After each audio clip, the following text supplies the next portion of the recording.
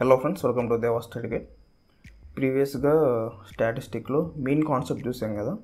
ఇప్పుడు ఎగ్జాంపుల్ 1 చూడండి ఒకసారి. The marks obtained in mathematics by 30 students of class 10 of a certain school are given in the table below.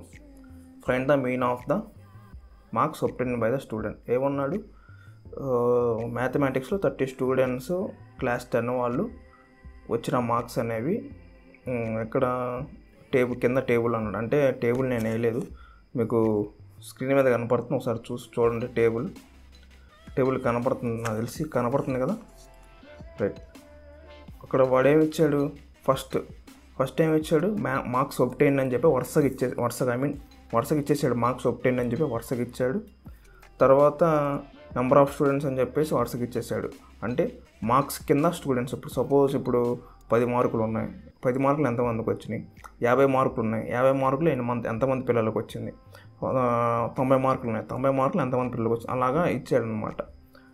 నేను ముందుగానే answer table వేసుకొని పెట్టుకున్నాను మీకు అర్థం అవటానికి. ఫస్ట్ ఏమి ఇచ్చాడు మనకి, 10 మార్క్స్ అనేవి 1 స్టూడెంట్కి ఇచ్చాడు. అదే 1 స్టూడెంట్కి వచ్చింది. 20 మార్క్స్ అనేది 1 స్టూడెంట్కి వచ్చింది. 36 మార్క్స్ అనేవి 3 స్టూడెంట్స్కి వచ్చింది. అండ్ 40 మార్క్స్ అనేవి 4 స్టూడెంట్స్కి వచ్చినాయి. 50 మార్క్స్ అనేవి 3 స్టూడెంట్స్కి వచ్చినాయి. 56 marks 2 students. 60 marks 4 students. 70 marks 4 students. 72 1. 81 88 2 92 3 and 95 1 లాగా డైరెక్ట్గా వరుసగా వేసుకుంటూ వచ్చాడు అనమాట. 10 మార్కులు అనేవి ఒకటికి వచ్చింది, 60 మార్కులు అనేవి 4 వచ్చింది. ఇలాగ ఇచ్చాడనమాట. నేను డైరెక్ట్గా వేసేసాను మనకు ఆన్సర్ రావడానికి. ఇది స్టార్టింగ్ డైరెక్ట్ మెథడ్. ఇది ఏంటంటే డైరెక్ట్ మెథడ్ అనమాట.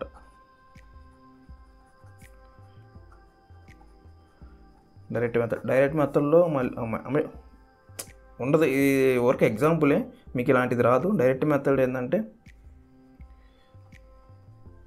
గ్రూప్డ్ అండ్ అన్గ్రూప్డ్ అనమాట.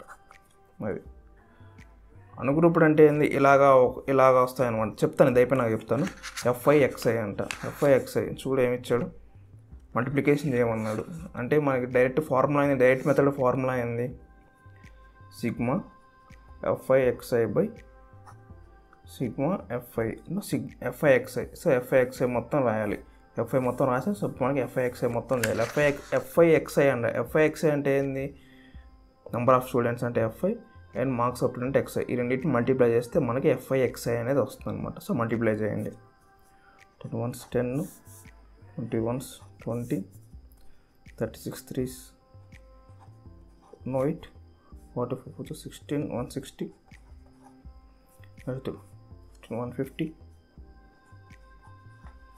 56 వస్తే 50 100, 112,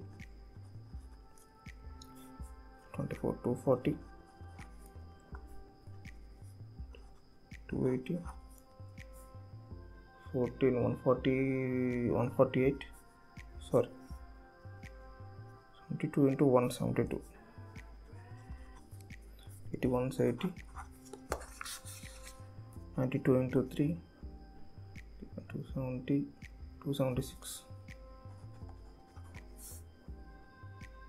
ఓ షిట్, ఇది ఇక్కడ ఉండాల్సింది, రివర్స్లో రాశాను. 88 into 2 190, 176. ఇది ఎక్కడ ఉండాల్సింది, 92 into 3 అనేది ఇక్కడికి వెళ్ళింది, 88 into 2 అనేది ఇక్కడికి వచ్చింది, 95 into 1 195. ఇప్పుడు మన ఫార్ములా అనేది sigma FIXI. Sigma FIXI is equal to ఎంత, మొత్తం ఎడిషన్ చేయాలి. సిగ్మా అంటే ఏదో తెలుసా, సిగ్మా FIXI అన్నాడు. సో FIXI ఉన్న వాల్యూస్ అన్నిటిని ఎడిషన్ చేయాలి. సిగ్మా అంటే అది. నెక్స్ట్ సిగ్మా F5 వాడు ఆల్రెడీ ఇచ్చాడు. ఎంతమంది స్టూడెంట్స్ అని ఇచ్చాడు మనకి? 30 స్టూడెంట్స్ అని ఆల్రెడీ. సో 30 స్టూడెంట్స్ ఆల్రెడీ మనకి ఇచ్చేసాడు. కాబట్టి మళ్ళీ ఎడిషన్ చేయండి. 2 5 9 12 14 18 22 23 24 25 26 29 30 అయిపోయింది. సిగ్మా ఎఫ్ఐఎక్స్ ఇవన్నీ ఎడిషన్ చేయాలి ఇప్పుడు. 8 10 12 12 + 12 24 24 + 5 29 29 ఓకే. 2 3 5 5 5 10 16 17 21 21 - 8 29 36 44 51 58 60 67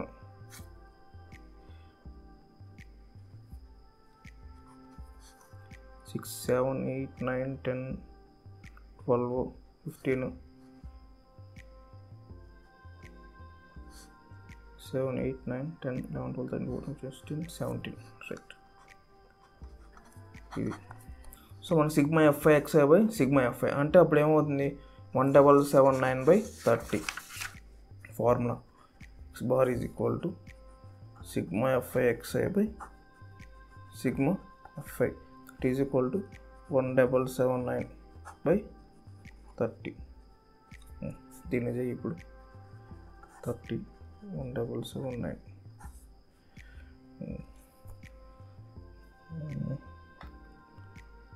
515 5 150 7 7 5 పోతే 2 9 సో 9s 270 9.082 3s అయిపోయింది. ఇప్పుడు మనకి therefore మా mean marks is equal to 9.3 అదే సమ్ అనేది. ఇది జస్ట్ వాడు ఏమన్నాడు?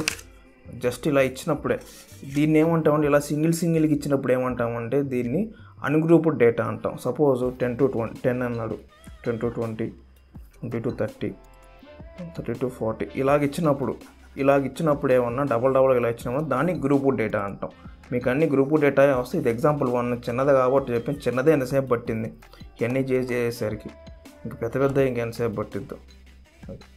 అర్థమైంది అనుకుంటున్నాను. వీడియో కనుక నచ్చినట్లయితే సబ్స్క్రైబ్ చేయండి, లైక్ చేయండి, షేర్ చేయండి. Thank you.